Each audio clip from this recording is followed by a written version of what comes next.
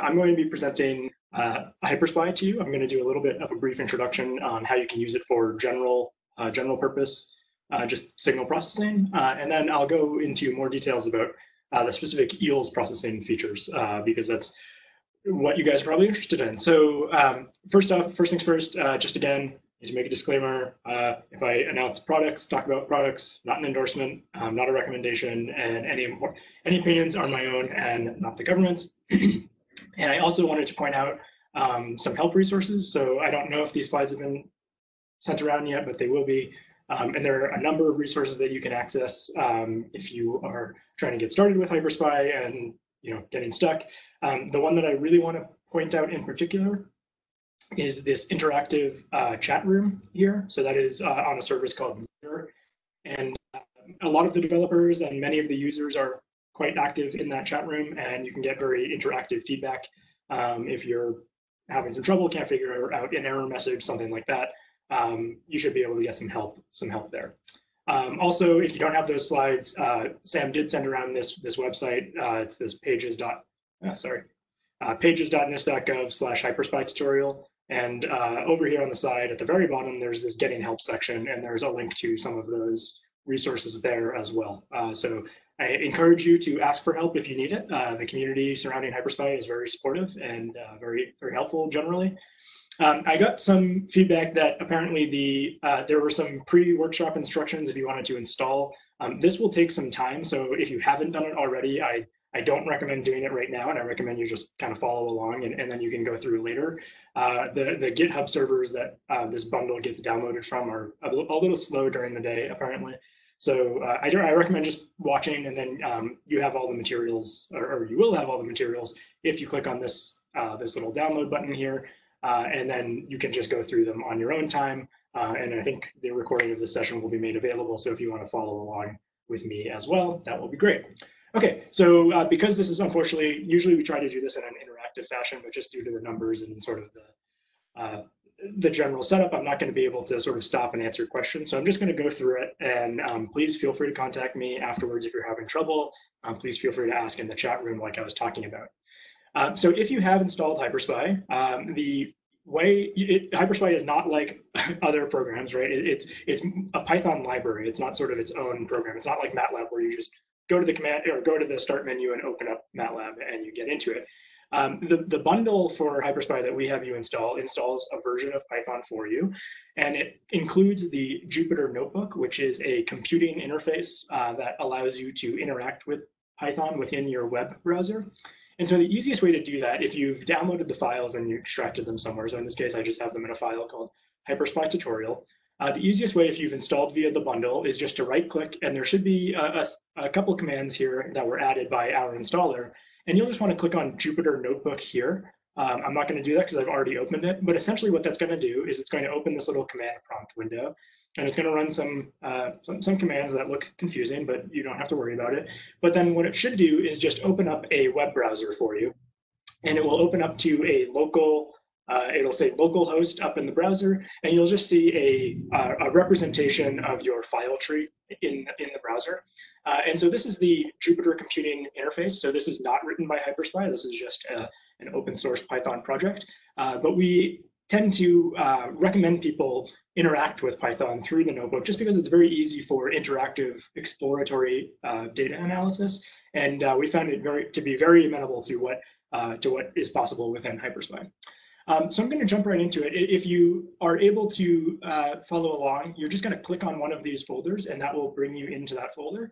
And then there's going to be some files within this folder. So there's going to be 2 notebooks in each one of the folders. And these notebooks are represented by this IPYMB file extension.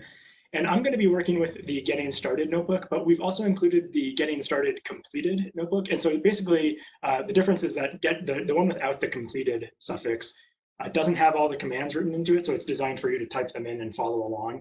And so I'm going to be typing them in as we go. And then this completed one is sort of like the answer key. So I recommend if you open this one, try not to change anything, just so you don't mess with what the answers are, or maybe make a copy of the file or something like that. One quick question: how can I get there using the Linux OS? So if you've installed the HyperSpy installation into your environment, you're going to have to, there should be like a batch or a shell file, like a .sh that was installed somewhere, or if it installed this, and this is something that I won't be able to help you with in too much detail, but if you've set it as your default, you just need to run Jupyter and then space and then notebook from the command line, and that should open it up wherever your command prompt currently is.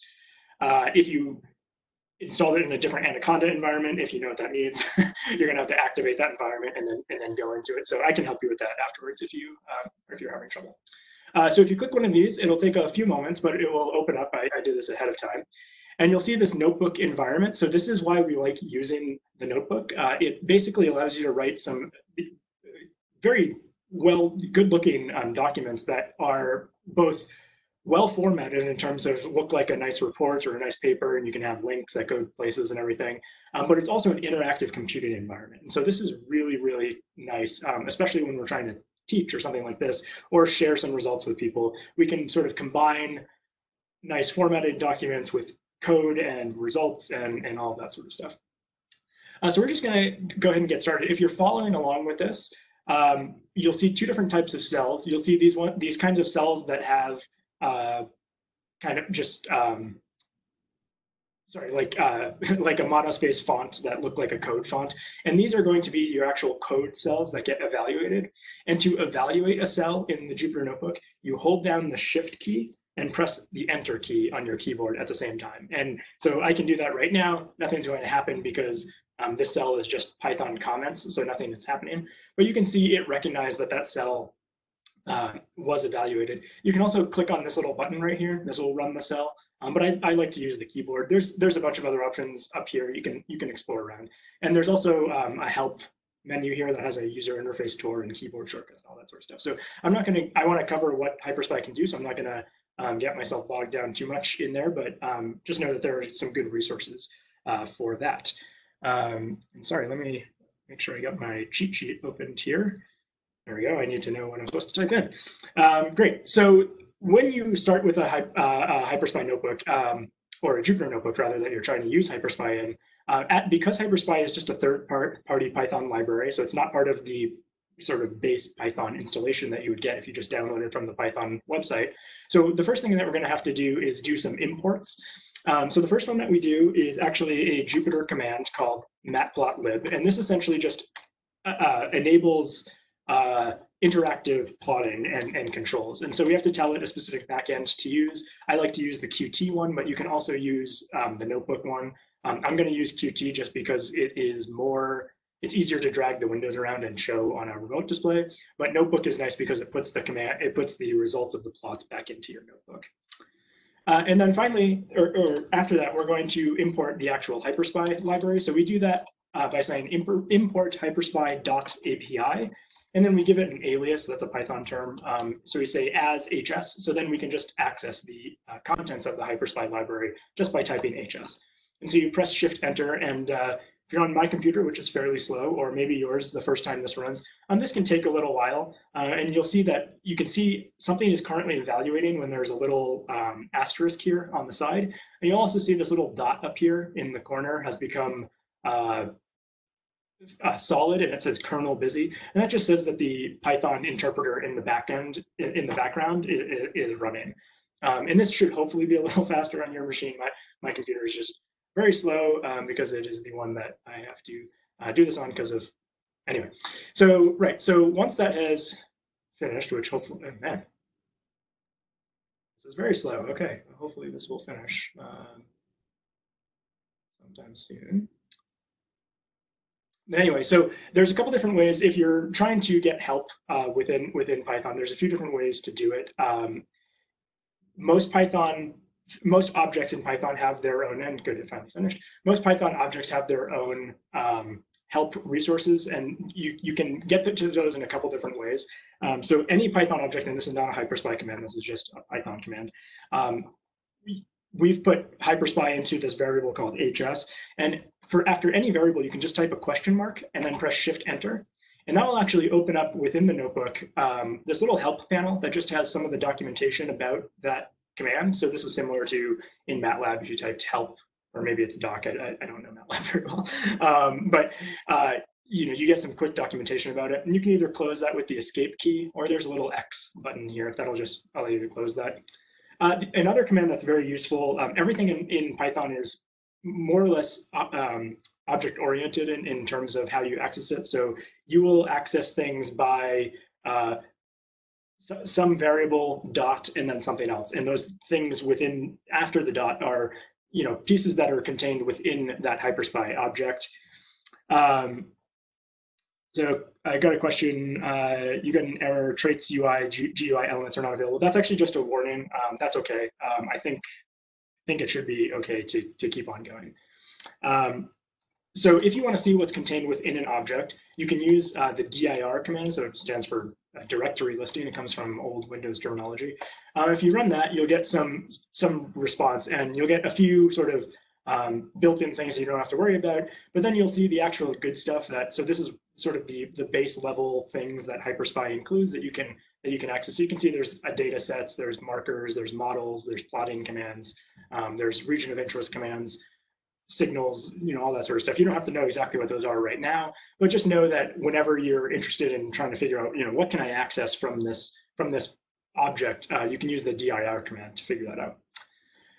So HyperSpy in general provides a few things. It has a collection of signals that are basically just data containers that you can use to inspect your data and do manipulations on it. And those are contained within the hs.signals package, or attribute rather. There are functions that operate on signals. So some of those will be contained in the signals themselves. Some are, such as hs.stack, will allow you to stack multiple signals together and build up multi-dimensional cubes. There's also hs.plot. There's also a bunch of model classes that allow you to model your data and do fitting to actual real data. There's a database of chemical elements that have information such as X-ray lines and EELS edges, that sort of thing. That's all contained within the hs.material attribute. And finally, there's some example data in the hs.datasets. What we can do if we want to look at, okay, what do we have access to within hs.signals? We can do our dir command again, say hs.signals. And we run Shift Enter, and you'll see we get some of these built-in things that you don't have to worry about down here. But you'll see we have a base signal, we have EDS SEM spectrum, EDS TEM spectrum, signal 1D and signal 2D. Those are generic, but we use those a lot. Basically, this is a spectrum and this is an image. And then we have some other complex signals and such like that.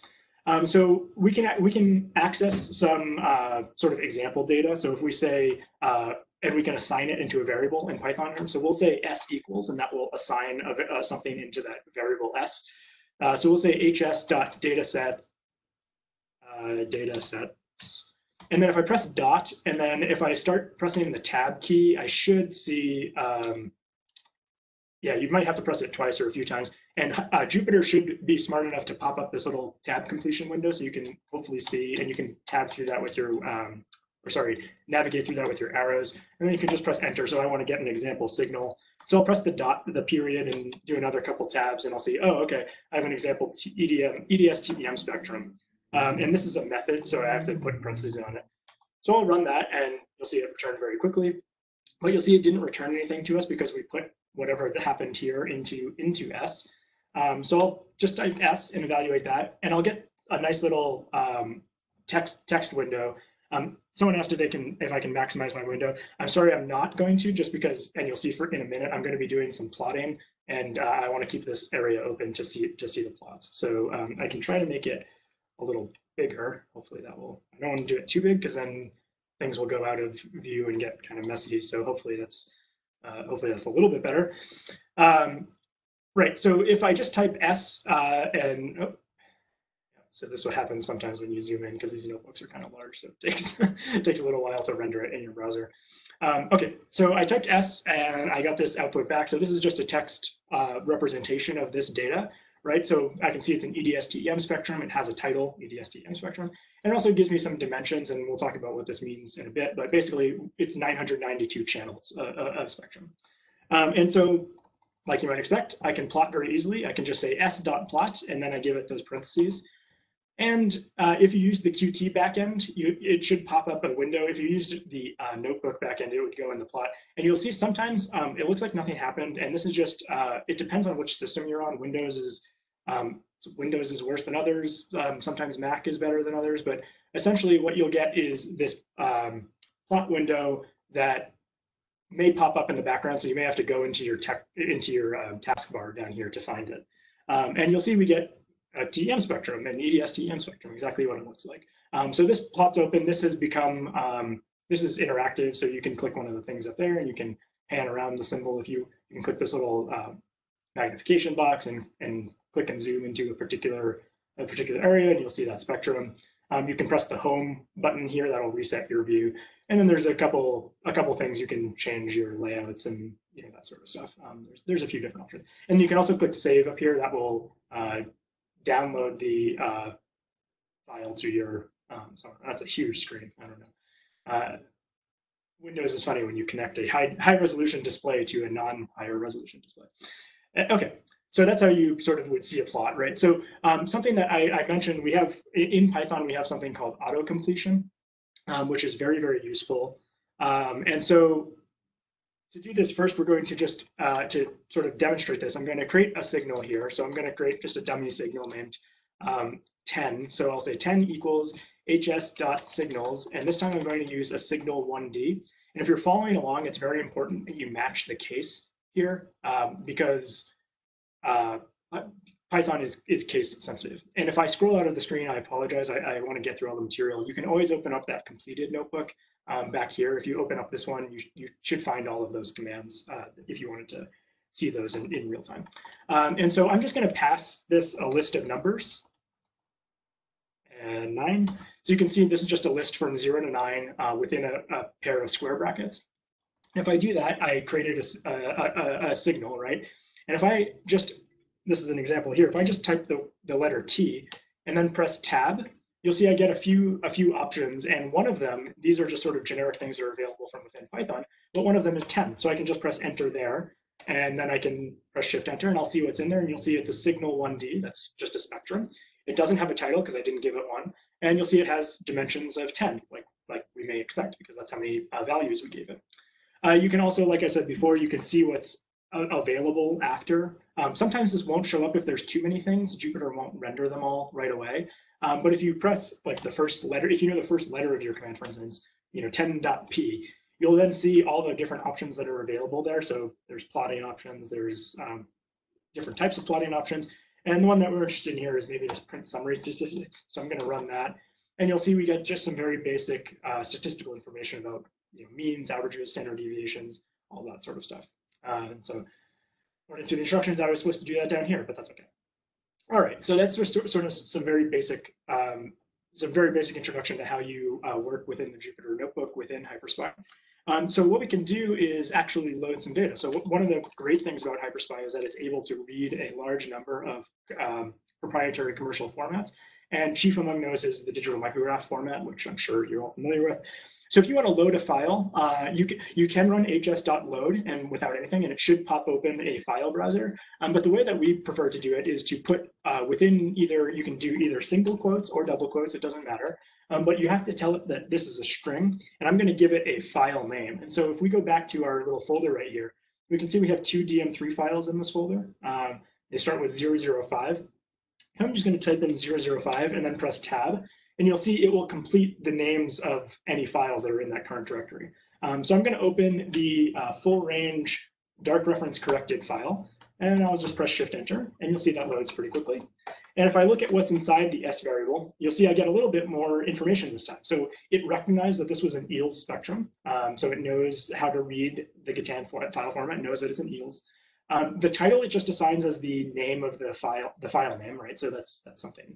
And then we have some different information within the dimensions area this time. And so you'll see this basically, as you saw before, after the little pipe symbol here, after the little vertical line, we had sort of the number of energy channels or the number of spectral channels. And so that's 1340 in this case. And then we have 2 what we call navigation dimensions. So these are sort of your X and Y dimensions.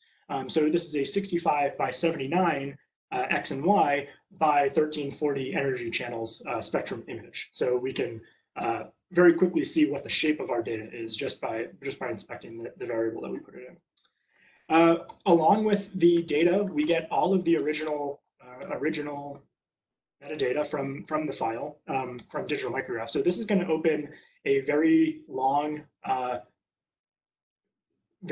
thing, and Jupyter should be smart enough to automatically collapse it, because if it didn't, it would like run off the screen many times. You can click on the left little bar here to sort of unscroll the output to make it all in. But basically, Digital Micrograph writes tons of metadata, and a lot of it is not particularly useful. A lot of it is color lookup tables and stuff like that.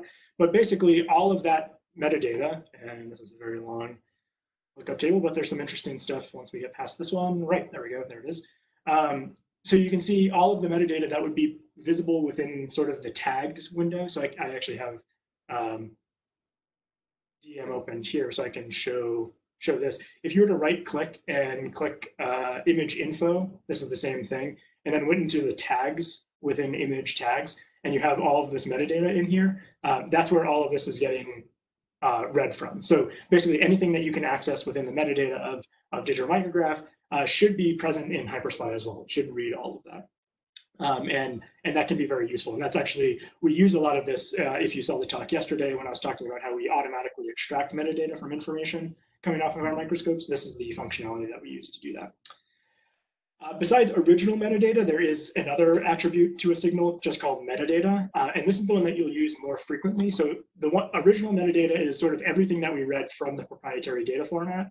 Metadata is just the stuff that we use actually within HyperSpy. So it's the actual values that get used in various places within HyperSpy, and it's a much more concise set of metadata, but you can see it's a lot of the important stuff. So for EELS, it's the collection angle, the dwell time, it's the acquisition mode, it's the beam energy, the camera length, all that sort of stuff that you would use in various calculations within HyperSpy.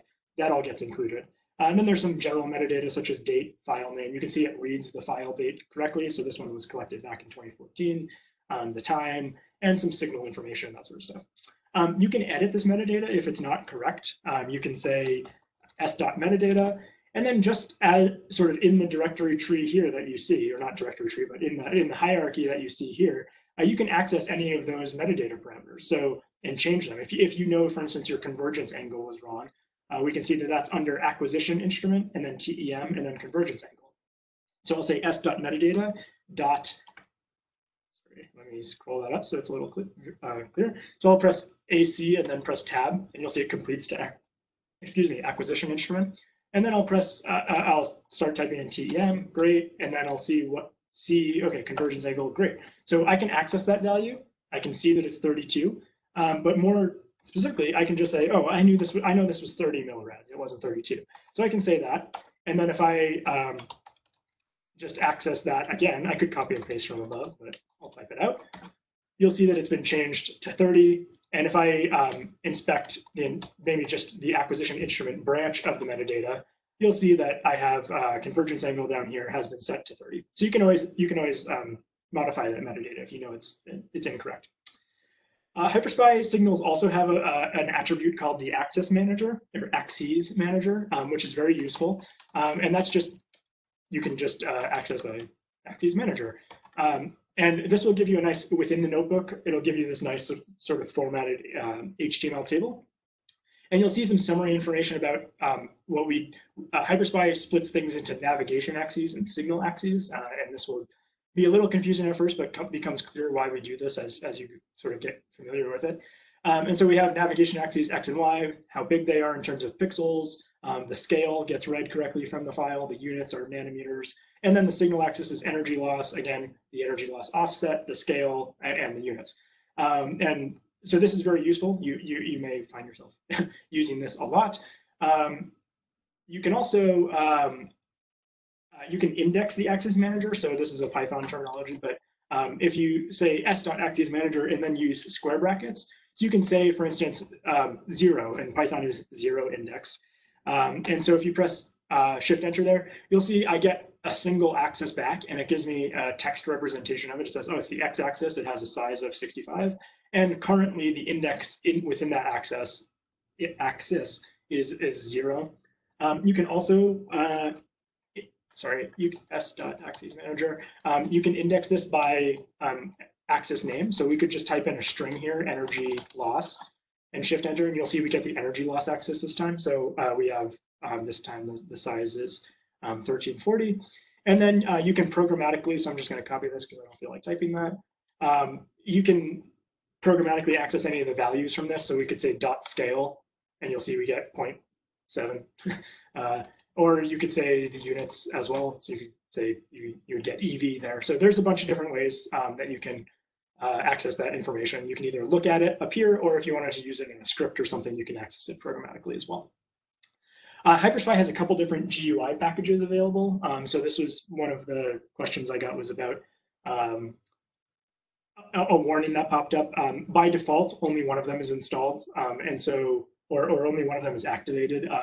This is sort of this will go away in probably a few months to a year as we sort of continue development. But we used to have an older UI, which was the traits UI, and now we have a new one called IPy widgets, so you don't have to worry about that. But basically that puts the GUI into the notebook. But all of that is to say you can access various components, basically interactive GUI bits for various components. The access manager is one of those, so you can say .gui on the access manager. And if things are installed correctly, that should return to your notebook window here. And so I've zoomed in so you can't see the second one, but here you get sort of interactive information, and you can change this information if you wanted to within here. So you can see you can collapse these. Axis 0, axis 2 is the energy loss axis, and you can collapse those and see. These are what are called IPy widgets. These are basically built into the Jupyter notebook. If you have any dialogues that pop up outside of the notebook, those are going to be those traits UI elements. And you may get both. It depends on, I forget what the default installation is. But if you say hs.preferences.gui,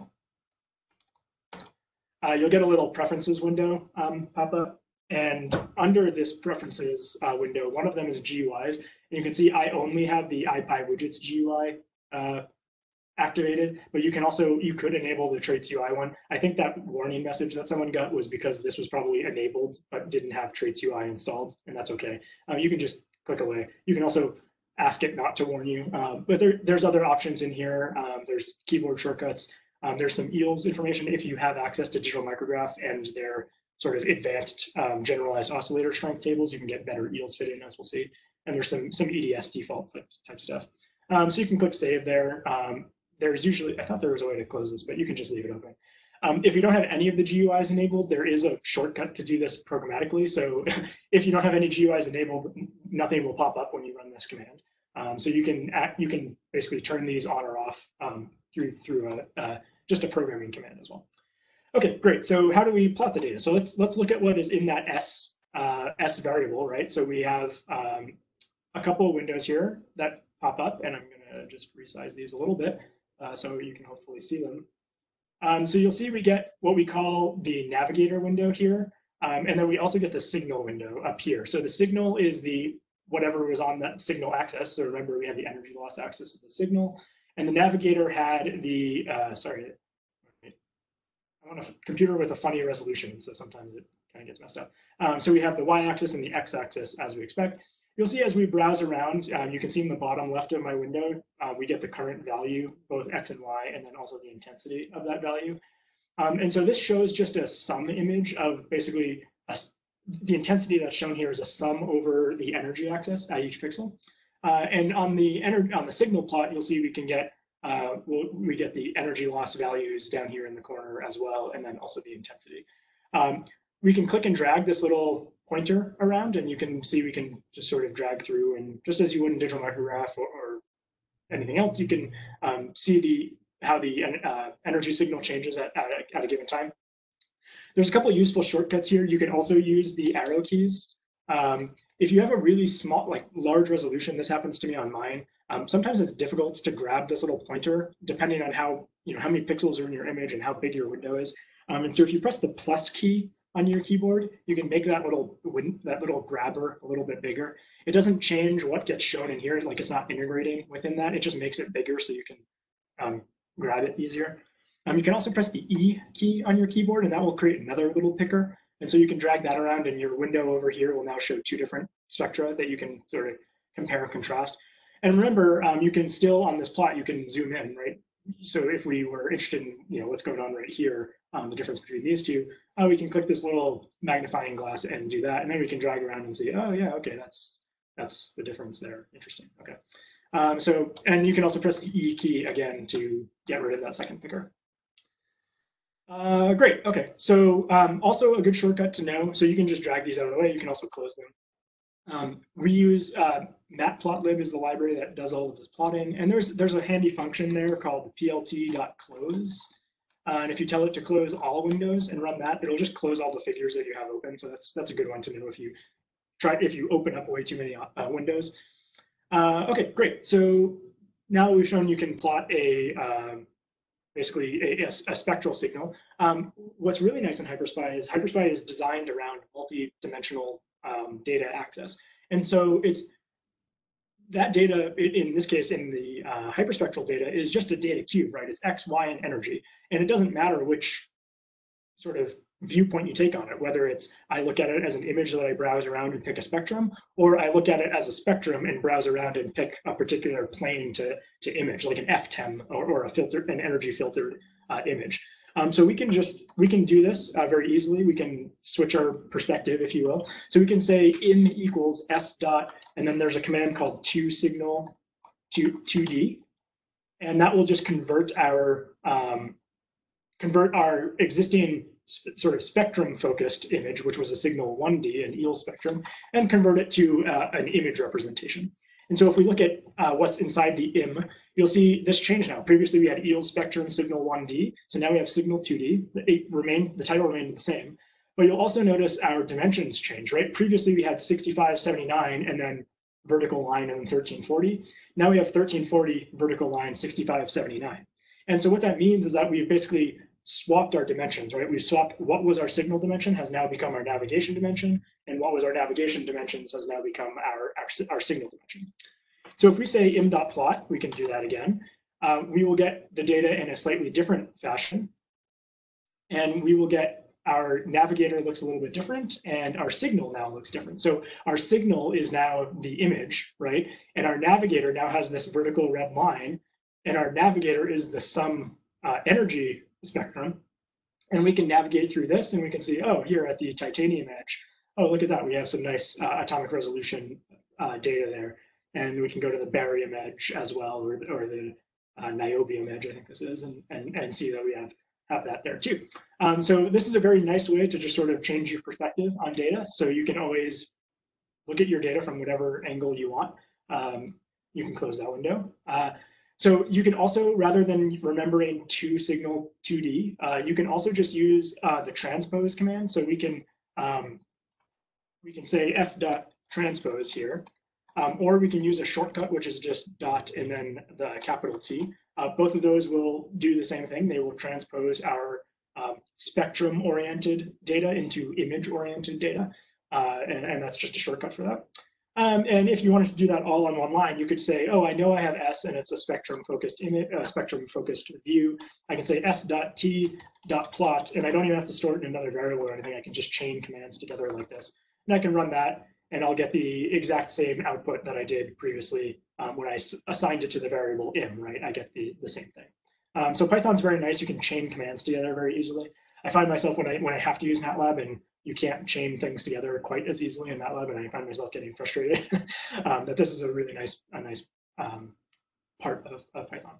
Okay, so say that we transpose this data, and now we want to save it to disk, right? So we can do that very easily using the save command, right? That makes sense.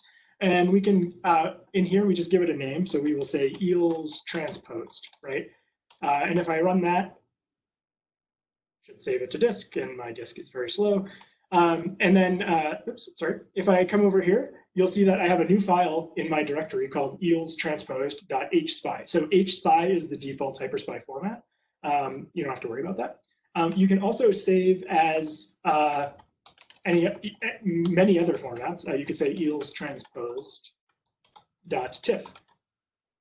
And if you do that and come back here, you'll see we got a new file in here, and it's a TIFF file, right? And so you could open it in ImageJ or anything else.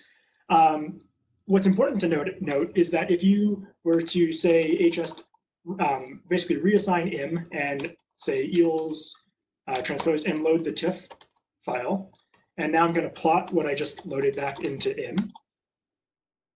There's some important distinctions here that I wanted just to point out quickly. Previously, we had the X, Y, and energy loss axis. And if you look now we have width, height, and image series axis. And you'll see we've kept our calibration here, but we've lost our axes names. And if we had other metadata assigned within here, actually, if I create a new cell up here and just say im.metadata, you'll see we don't have any of our EELS metadata anymore. And that's just because in a TIFF file, there's no standard place to write that sort of information.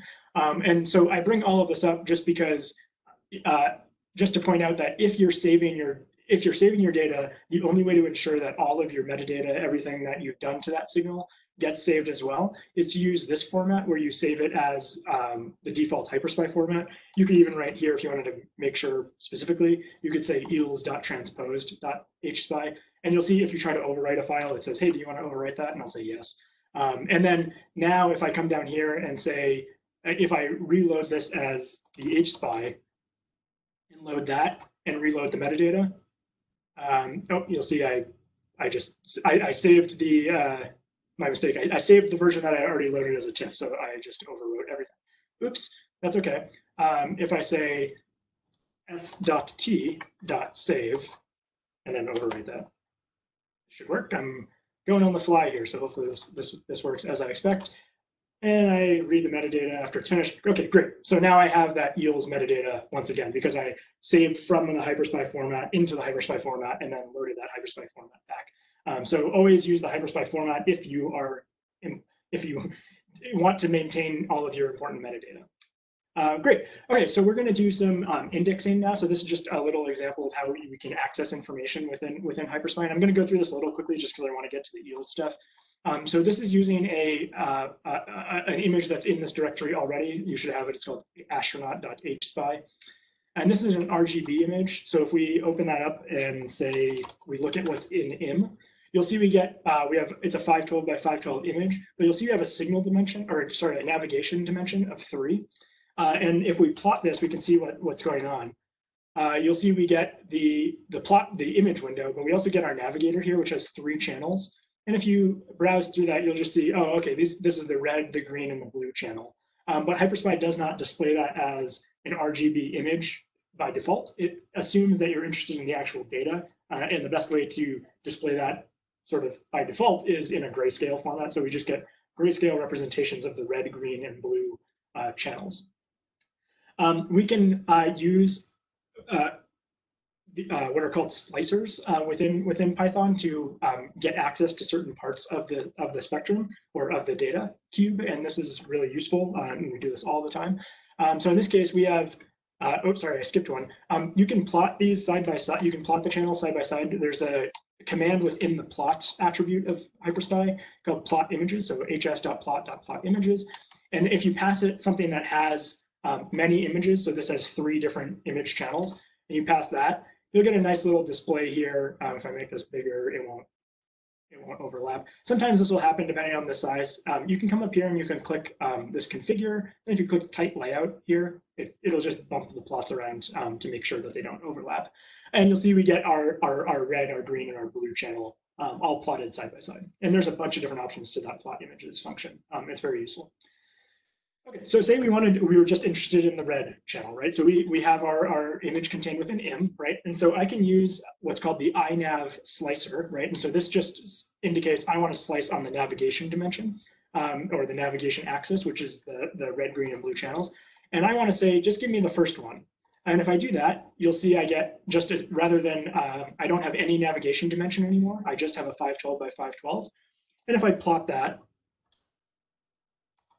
you'll see it opens up just one window, and it's just the red channel, as we expect. Cool. We can use the hsplot.plot images again, plot images. And if we want to, we can pick out more than one channel, right? So we could say im.inav, and we could say, give me the first to the third channel. So in Python, slicing is excuse me, inclusive, basically it's an inclusive set with the first one and an exclusive set. So this is going to give me channels 1 and 2. Remember starting that they start at 0. So this is, if red is 0, green is 1, and blue is 3, or sorry, blue is 2. This is going to give me 1 and 2, which is green and blue. So I'm going to sit and run that, and you should see I get the green and the blue channels. I could have also just said 1 colon, and that will give me from the first one to the rest. And because there's only 2, you'll see it gives me the same thing back. I can also use negative indices in Python. This is very useful as well. If I type out the same thing in .inav, I can say, give me everything from the second to last to the end. And so whenever you use a negative, it just starts indexing from the right side or from the end rather than from the beginning.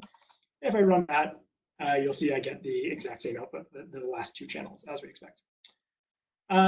Similarly, we can use the isig. So rather than inav, we can use isig to slice in the signal axis.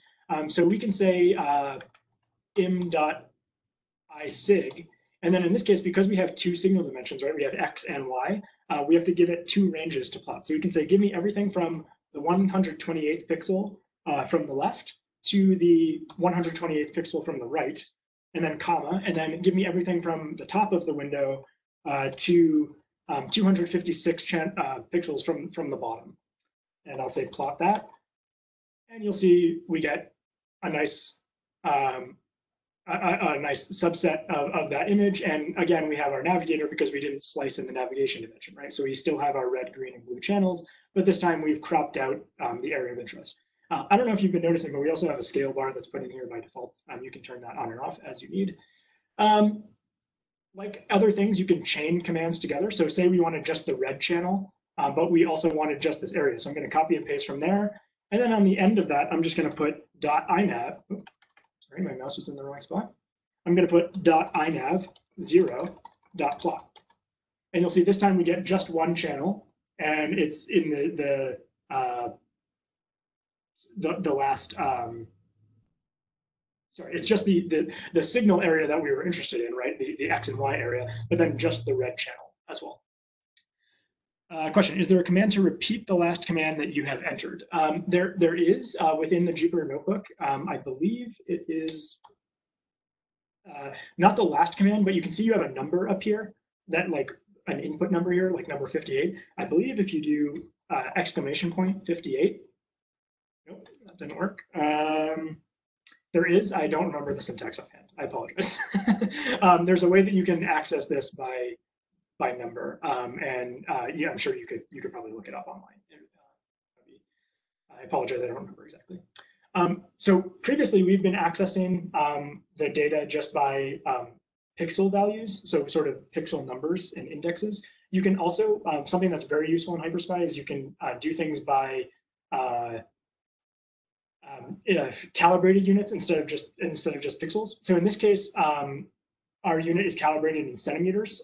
So we're going to do, we can put in add markers and stuff like that. And so in this case, you can see we added a marker just on the bridge of her nose.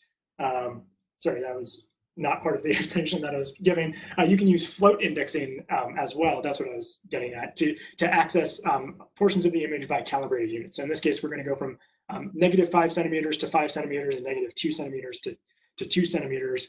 And we'll do that with the isig slicer again. So we'll say im.isig. And rather than integers, we're going to pass in floats. And we do that by just putting in a decimal place. You could also put 0, but you don't have to. So I'm going to say 5, 0. And I'm going to say -2 to 2. And I'm going to say, maybe I'm just interested in the first channel. And I'm going to say plot.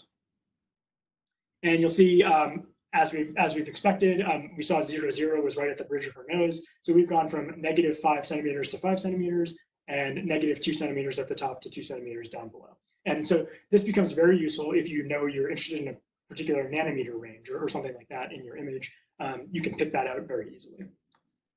Okay, so interactive operations, I think I'm actually going to skip through this just because we're getting a little low on time and I want to save enough time for the EELS processing. So you can feel free to go through this part on your own. It just describes how we can do interactive ROI, so we can sort of define an area of interest and then do things like summing it or taking averages, that sort of thing. So I'll leave that as an exercise to the user. So if you want to close this window, you can just close it, but that will also leave it open in the background. It'll leave the Python interpreter open if you just close the tab. So to actually shut this down and sort of clear out your variables and your memory and everything, you're gonna wanna go to File up here and then click Close and Halt. And that will take a little bit to sort of process that, oh, it's closing down. And then, it'll ask you if you wanna close the window. So you say yes, leave. And you'll see, I don't know if you saw that very quickly, but this little notebook icon was green before, and now it's back to gray because it's no longer open and active. So we're going to go into the EELS portion now. So if you click on just this link to root folder, or you can click on these two double dots, that will get you back up into that folder. And we're going to go into the EELS folder, and I'm going to click on EELS analysis. And so this will take a few moments to just load up, especially on my computer because it's very slow. So this is going to be a brief tutorial on just how we can look at some of the EELS functionality, the EELS specific functionality that's built into HyperSpy. And so that's going to be done using an example EELS data set from a perovskite oxide. So I believe it's a lanthanum strontium manganese oxide. And we'll talk about both how we can deal with the core loss data, but also the low loss data and zero loss peaks, that sort of stuff as well. And man, this computer is slow. I have to use because of WebEx, I have to use my really slow old Windows computer to do this. It's much faster on my modern computer. So I apologize for all the delays in this bit. Okay, so we have this open now. Right, so this data was collected on an atomic resolution JUL and ARM. It had dual EELS, so they collected both low loss and zero loss at the same time. And it was an LSMO thin film on top of a strontium titanate substrate. So we can do some simple quantification. You can see here, this option has the notebook interface to Matplotlib defined. So I'm going to change that to Qt because I like when the windows pop up just for being able to display to you guys. And it's important to note that because we opened a new notebook, we're going to have to run all of these commands over again. When you shut down a notebook, you've basically closed off the Python interpreter that was running in the background. And so all of your variables have been cleared. Anything that you had imported has been cleared. So you're going to have to go through and do that again. On a normal machine, hopefully on your machine, this is running a little bit faster, and that's not such a problem. But I have like a 5-year-old portable tablet computer that is not meant for scientific analysis. So it takes a little bit longer. So I apologize for that. So while that's running, I can just type in what we're going to be doing here. So we're going to load. There's a file. Sorry, my mouse is twitchy as well. We're going to type in hs.load, and our data sets in this case are within a folder called datasets. So if we go back to here, you can see we have a datasets folder, and we have a few folders just saved in this kind. Actually, they're not in the HSpy format. HSpy is a new representation of the HDF5 format. So the default extension in HyperSpy used to just be HDF5, but we changed it to HSpy. But they're the same format, so you can load them as you expect. So we're going to say datasets and then LSMO, and I'm going to tab complete. Hopefully that won't be too long. There we go. So we're going to say we're interested in the line scan of the LSMO on STO. And so we will load that, and that loads pretty quickly. And we can see very, very quickly, right from the last section, we know what the dimensions are, right? This has a navigation dimension of 10. So it's just a line scan. So there's just a single navigation dimension. And then each spectrum has 512 channels. So it's a relatively small spectral range, or maybe the detector was binned by 4 or something like that. So this is core loss data. So we can always visualize that by doing s.plot as before. And I got an error, and that is because I just loaded the data, right? I loaded the data and returned it to the command prompt and forgot to put it into a variable, so I can't access it. So I have to make sure I assign that to a variable named s if I want to be able to access it later.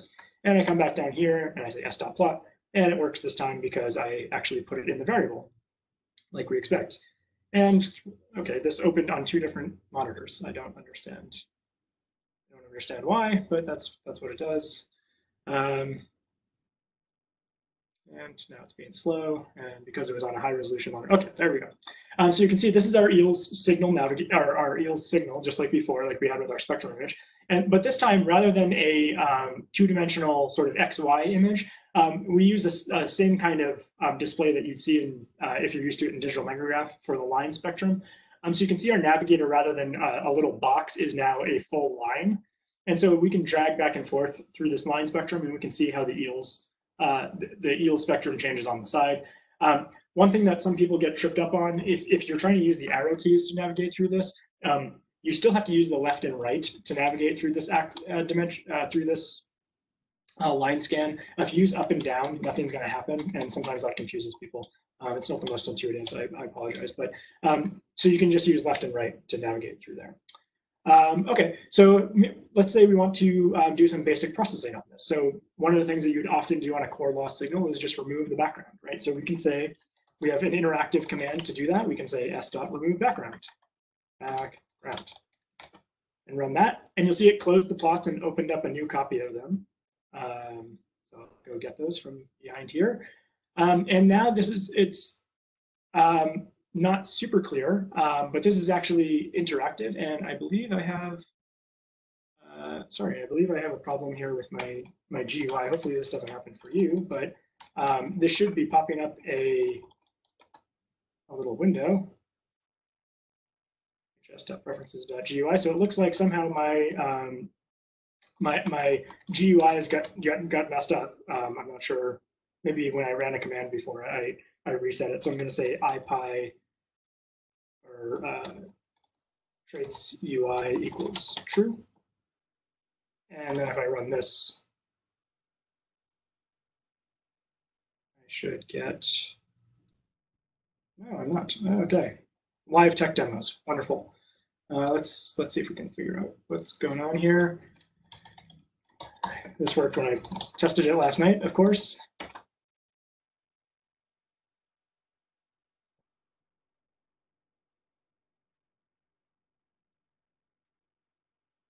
GUIs, apologize.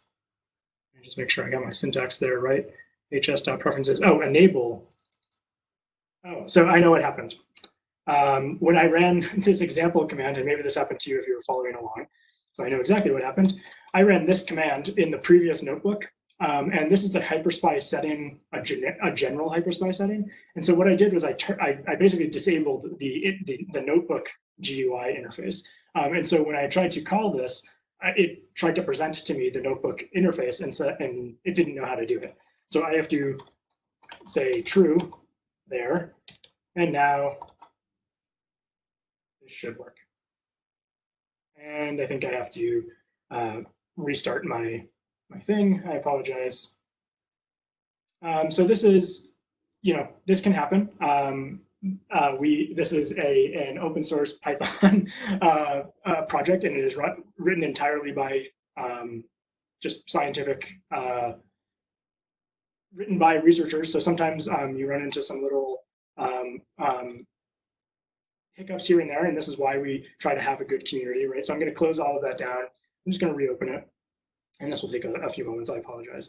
But like I said, this is a project that's never, it has no commercial support.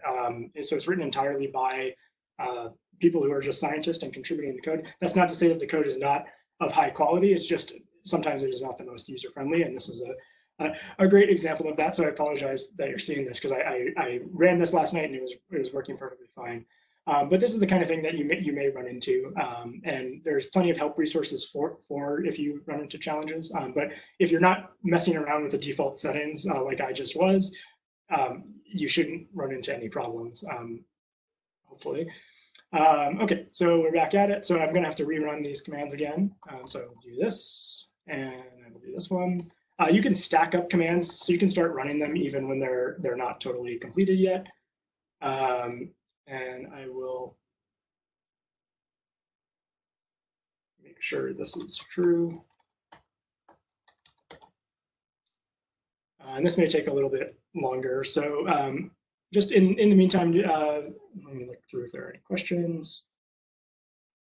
Import command to see last window. Okay, so looks like we're back in action. So we'll run that and make sure we can plot. And that looks good. Okay, we're back. This came back onto the other screen, so I will drag that back up. And okay, let's see if we can remove background this time, and hopefully it works. There we go. Okay, great. Emergency averted.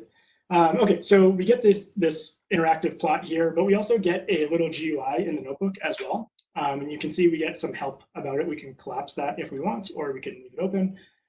So this is now interactive. It's not immediately available, but it is if you read here. So if you just click and drag on your signal over here, you should get a little window, and it'll start fitting the background as you click and drag the fit. And it shows you a preview of what the resulting spectrum will look like. And once you're satisfied with that, you can drag this around and kind of see how it changes as you go through the line spectrum, the line scan. I'm going to unclick fast here just because it makes it a little less accurate. So I'm going to click apply, and you'll see it does the subtraction, and it opens up these windows in the background again, unfortunately. But if I open those back up, you'll see I have my new line spectrum, my line scan rather, and it has the background removed via power law, as you expect. Cool. So we can, if we want to start integrating signals, like I showed in my presentation yesterday, we can use what's called an ROI to do that. We don't have to. We can do it in a different way too, but many ways to do the same thing. So I'm going to say ROI equals HS.ROI, and then I'm going to, sorry, not minus, equals, and I'm going to say I want a span ROI. And I'm going to tell it I want to go from the 450 to 600. And then I'm going to say s.plot, and I'm going to say ROI.add widget to the S signal, and I'm going to tell it I want it to go onto the energy loss axis. So I'm going to run that, and it will plot and open it up in the background again, unfortunately. Oh, and I got an error. What happened?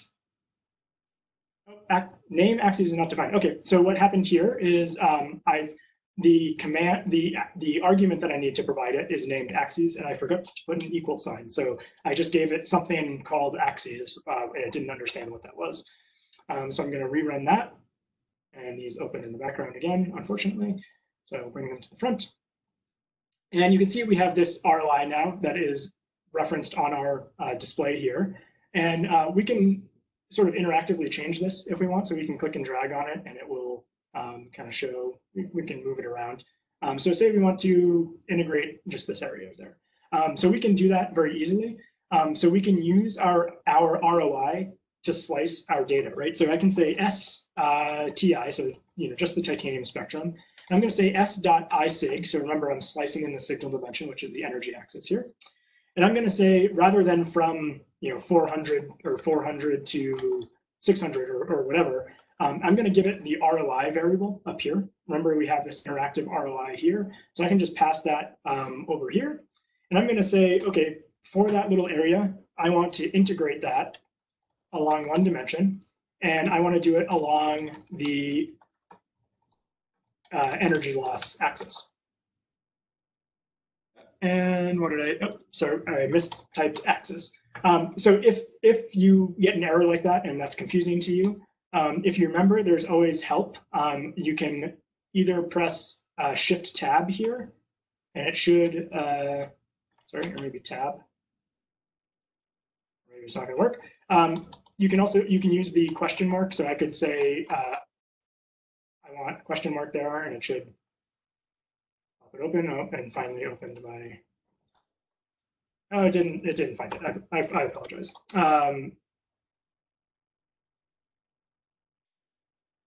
STI equals. If my computer were faster, you would get, basically it has to evaluate this interactively, and so it's not happening on my slow computer, so I apologize. But it would show you the documentation of how to, of what you can access in that function. So I run that. And then I can say sti.plot, and you'll see this time we will get another signal that opens in the background here, and we get an integrated signal this time. So this is across our, remember, we go from 0 to about 25 here. And you can see our integrated signal goes from 0 to 25-ish nanometers. And you can see we have Lots of titanium at the beginning, and just as you'd expect as we go to the end, we have less integrated there as well. So we could have done that all in one line, which would be probably a little easier, and that's how I would have done it. So we can. I'm just going to reload the. Sorry, clear that cell. I'm going to reload the data, just so because we've already subtracted the background, so I want to make sure I reload the raw value. And I'm going to copy and paste this for the sake of time, but I will talk through it. So I can go through and I can say, okay, STI instead. I'm going to say s.remove background, and I'm going to tell it specifically the signal range I want to fit the background in, so I don't have to interactively do that. So once you figure that out, this is a very quick way to process lots of data. And then I'm going to tell it, okay, I'm interested only in the range from 448 EV to 480 EV, and then I want to integrate that directly. So I can do that all on one line just by chaining those commands together, as we've seen. And if I run sti.plot, I get the exact same result. So once you become comfortable with the syntax of HyperSpy, this is probably more how you'll operate. You could also have just put this on say equals sti.isig, and then you could have said sti3 equals sti2.integrate. So you could have done it this way as well. You could put it onto separate lines.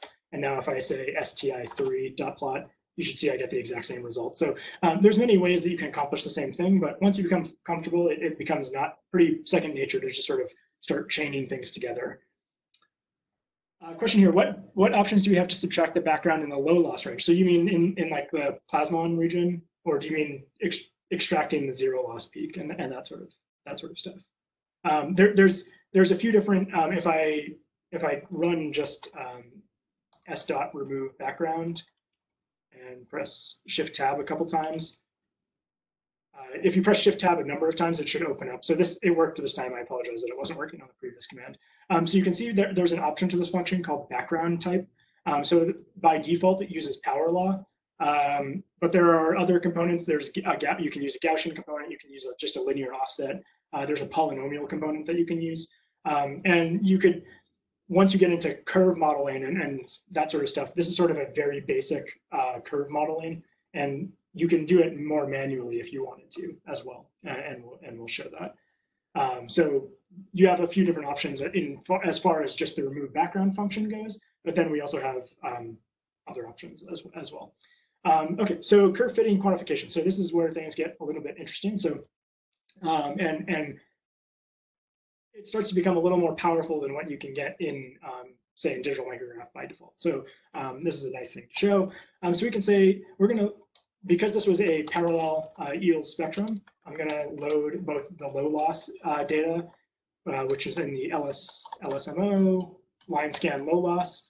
So I'll load that, and I'm going to load the core loss data as well.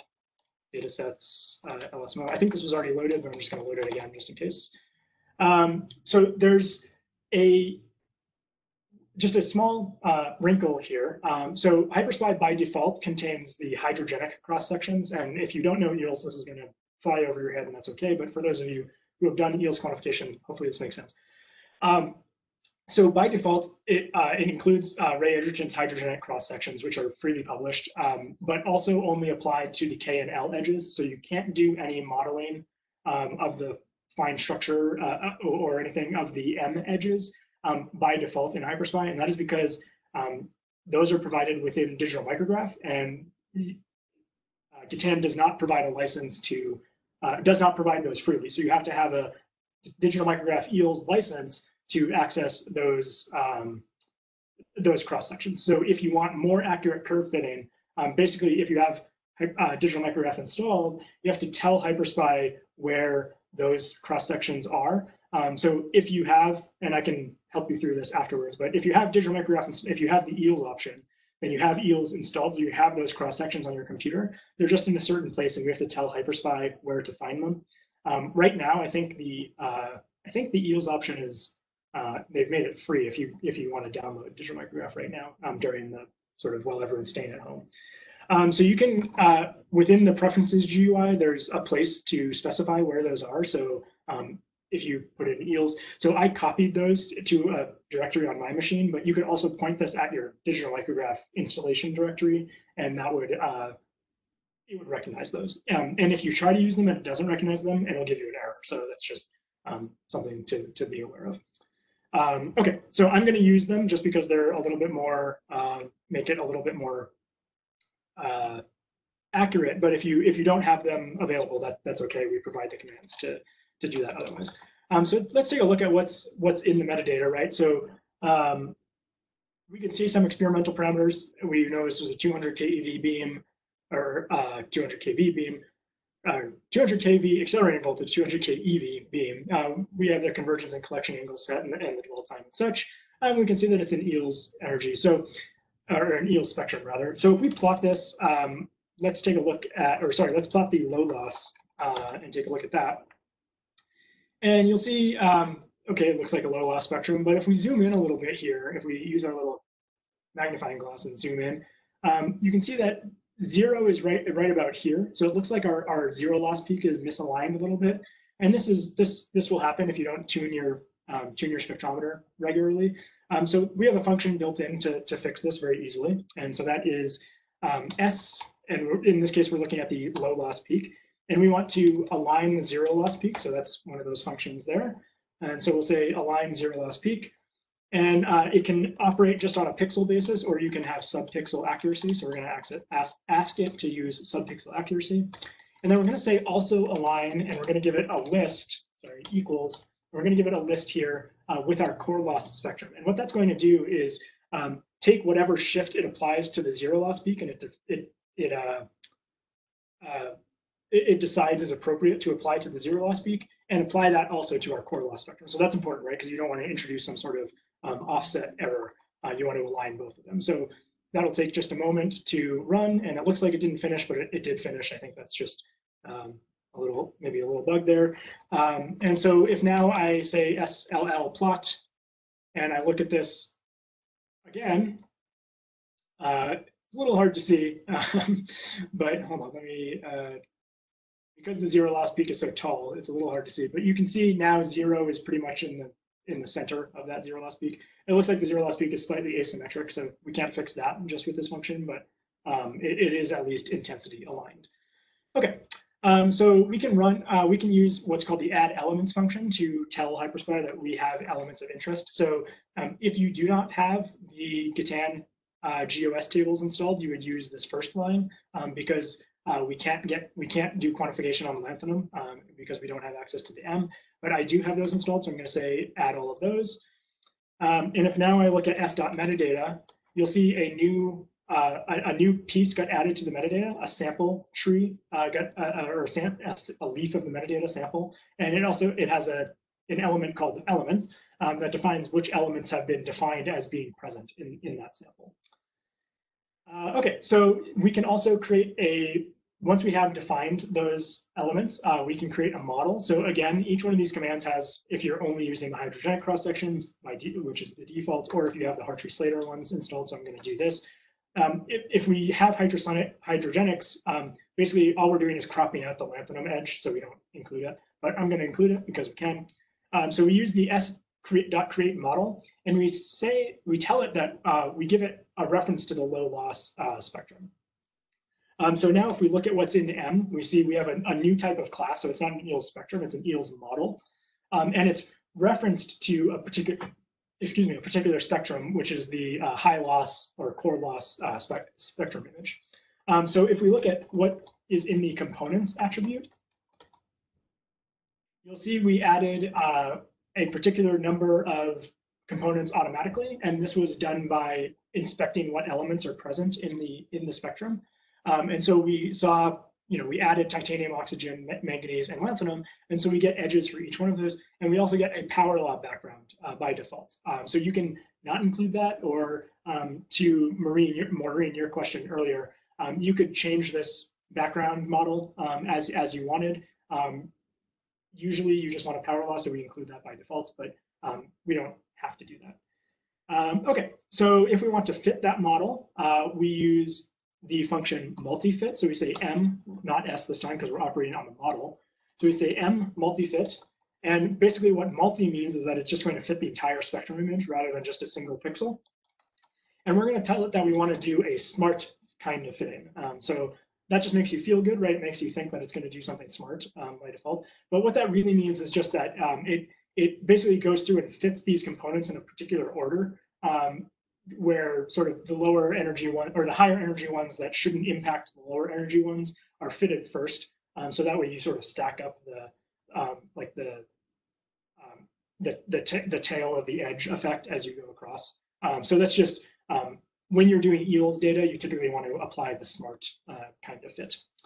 Great, so I can say now m.plot because we've completed fitting that model, and I will run that, and you'll see we get a slightly different output than if we're just plotting the signal. So this time the raw signal is in these dots, and then the blue is the fitted model.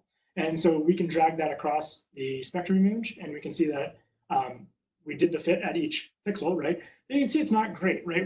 There's obviously a lot of fine structure here, and there's some white lines that don't get included in the fit. And so we can do a lot better than this. But we can also just check the error of, we can check sort of the intensity of the fit of the different signals as we go across the spectrum image. So we can define just a list of edges that we want to do. And so you don't have to worry about the syntax here, but essentially all this is doing is getting the intensity of each edge as fitted in by the model, and then it plots it as a line scan essentially. So this is now from 0 to 25-ish nanometers. We have oxygen, titanium, lanthanum, and manganese. And you can see we got some fit, right? We can see that the oxygen edge is the most intense, and there's some sort of drop in the middle here or something like that. But it's not a very good fit, right? And we can see that very quickly just by looking at the model. We got sort of the general features, but we can do better.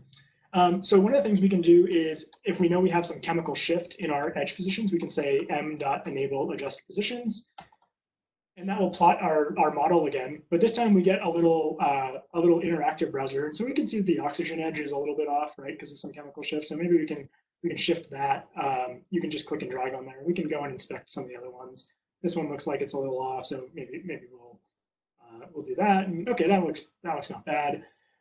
You can also do this manually. So this is how I would recommend doing it, right? So you can access the onset energy parameter of any component. So you can say m.components, and we have our oxygen K edge. We can say onset energy, and we can set its value to 528. And if I had this open, you would have, if I had the plot still open, you would have seen that changed in the plot interactively. So that sets the value just for the current position, right? So we have many positions in our line scan. So we're going to call one last function, which is assign current value to all. So we will say onset energy, sorry, not value. We will say assign current value to all. And that's just going to take the values of the onset energy parameter at the current position and apply it to the entire spectrum image. And so we're going to do this for the others as well. So let's take a look at the manganese one. We'll see that it's currently 635. If we look at the L2, we'll see it's 646. And now if maybe we want to assign this to, we want to set it to the L3 to 638.5. We know that's a little bit more accurate. We should see that the L2 gets offset as well, because the ratio or the offset between the L2 and the L3 edges is fixed by physics, right? So we can see by updating the L3, the model is smart enough to also update the L2 to make sure that it matches.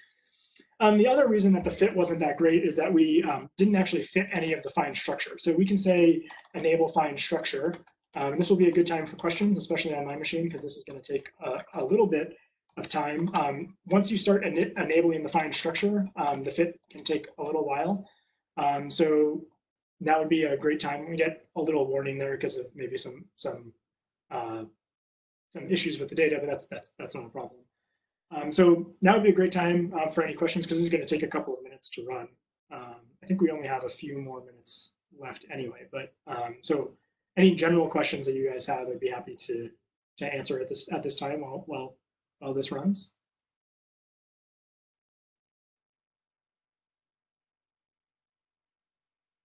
Or another thing, another useful thing that we could do at this time is if I go back to pages.nist.gov, HyperSpy tutorial,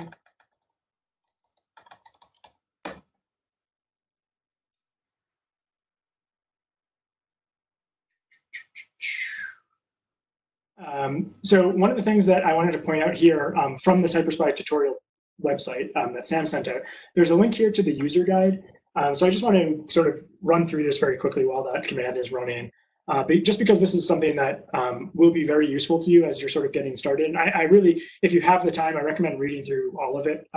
It'll really explain everything that HyperSpy can do. And there's very extensive documentation. So it starts off just at the sort of table of contents there, but you can see how many things are in there. So you can go, it has everything from sort of what is HyperSpy, how is it designed, how you install it. So you can use the bundle installers like I provided in that website, or you can, there's other ways if you already have Python to install it. How you get started, how you load data. So we loaded data from a file, so from a digital micrograph file. But if you have your data just in like a NumPy array, so say you have it in a MATLAB file that's a matrix, there are ways, basically as long as you can get your data into an array of numbers, you can analyze it with HyperSpy, so you can use all the curve fitting and everything, even if it's not EELS. We also have some example data. We have there's a connection to the EELS database if you wanted to use that. There's descriptions about the the signal and navigation dimensions. Like I said, this is very verbose. It fully explains pretty much everything you can do within HyperSpy. So I really recommend taking a look through it. Let me take a look back here and see how this is running. Oh man, this is going to take 13 minutes. Okay, so I'm going to cancel this. I don't know. This took a minute and a half on my machine last night, so I'm not sure what's going on. That's slower today. Maybe because WebEx is running at the same time, it's eating up all my CPU. But anyway, so this would have actually fit the. Maybe I can open this presentation up because I showed one of these. Sorry. I believe I showed one of these. Yeah. So this was a result of basically I was just running through the demo and I copied that demo and set it here. So this is kind of the fitting result that you would get after running through that fit, and it would be there at every single pixel. And then you can just map rather the titanium intensity across, using, rather than doing an intensity map, you can actually just get the value of this parameter and plot that directly. And so you've done a full sort of model fitting, and you can evaluate, okay, how good is my fit? And that's a little bit, probably a little bit more accurate than doing sort of the background subtraction and integration. Although it takes longer, it's much more accurate because you've accounted for basically every source of signal within your data set. So I apologize for having to cancel that. I'm not quite sure why that was taking 20 minutes, and we don't have 20 minutes. Okay, so I think most of this is pretty much the same. So when we went through that the first time, you would see, I don't have it shown here interactively, but you would have seen, this isn't a cooking show where I have the completed one in the oven, but you would have seen that there were some negative values in the fit that are just because of the way that the math worked out. So we can set bounded minimizations for the, for different components.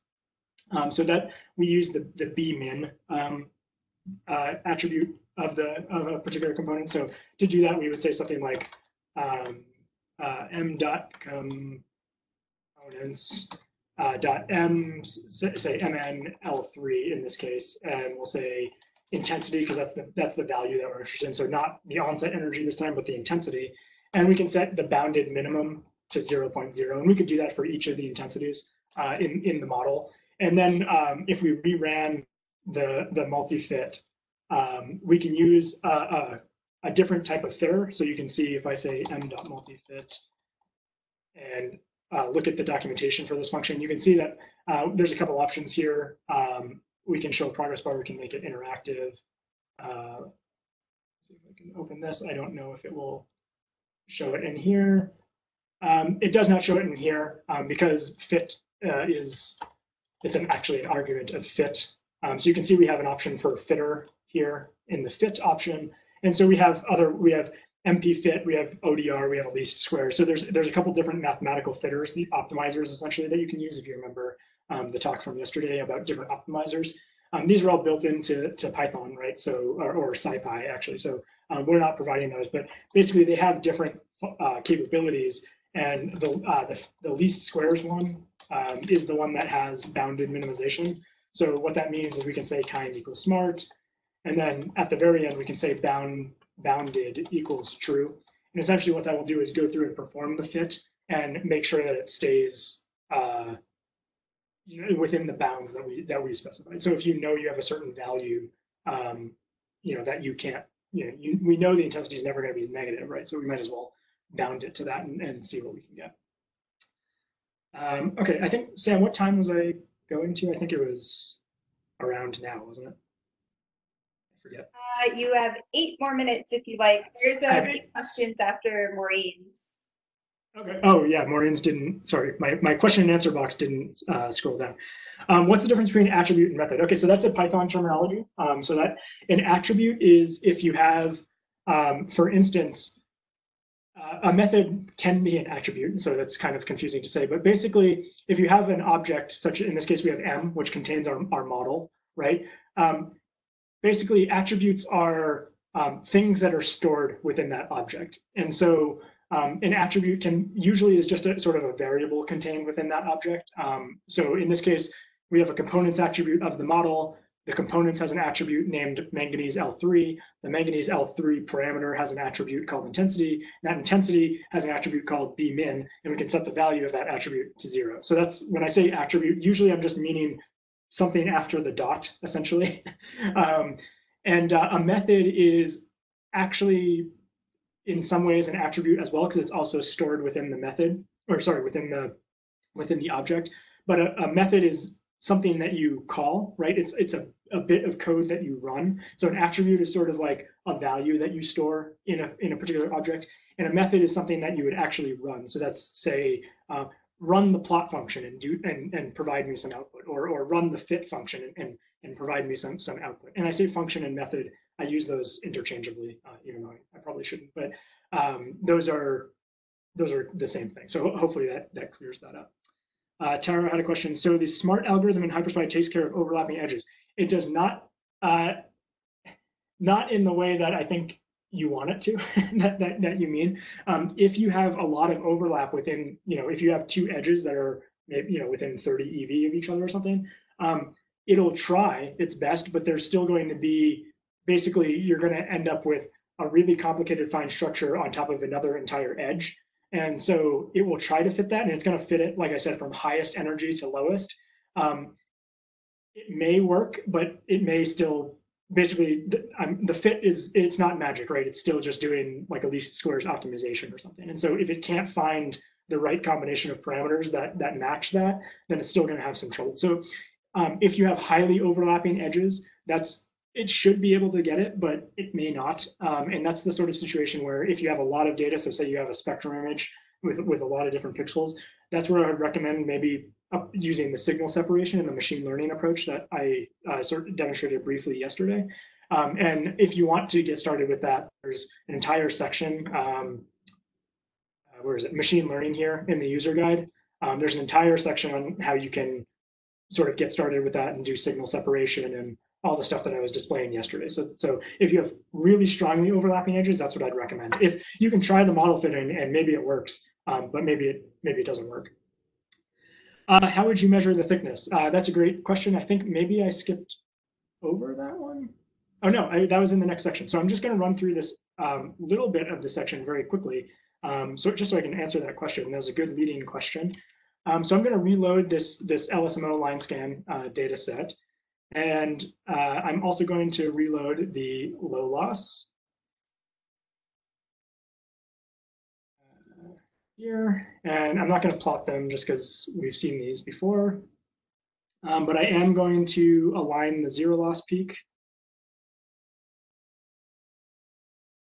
like we did before. And that's just because we potentially did some model fitting and everything that really messed things up. So that ran. The reason I think this looks like it didn't finish, but it did appear, is I think WebEx is really just killing my my CPU usage. So there's a function here that we have called estimate thickness. So we can say S thickness equals SLL. So right, we estimate thickness on the low loss spectrum.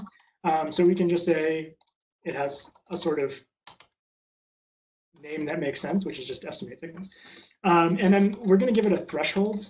And so this is just basically a threshold to define the boundary between what we're considering the zero loss peak and what we're considering the low loss peak, or like the low loss plasmon region.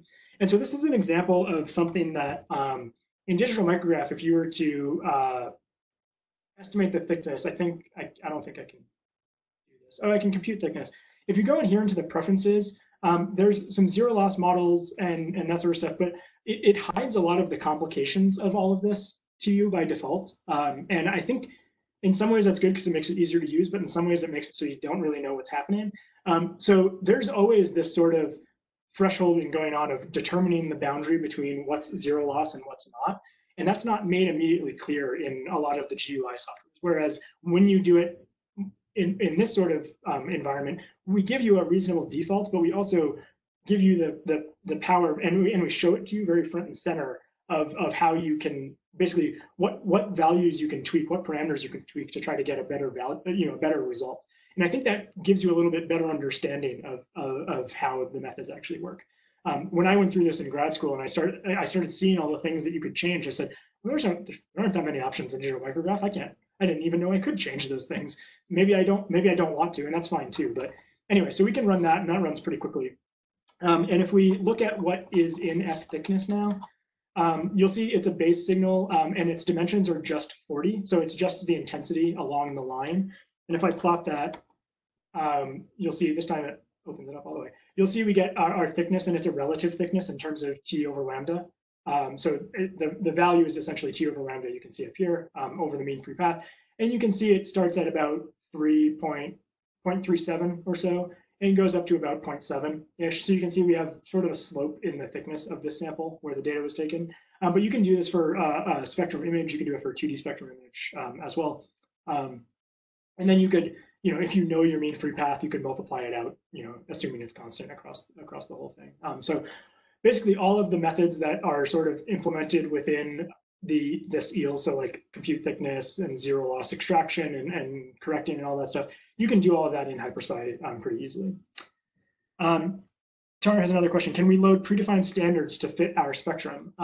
Yes, we can. Let me, I believe it's in here in the user guide in the EELS part, thickness estimation, parameter EELS curve fitting. No,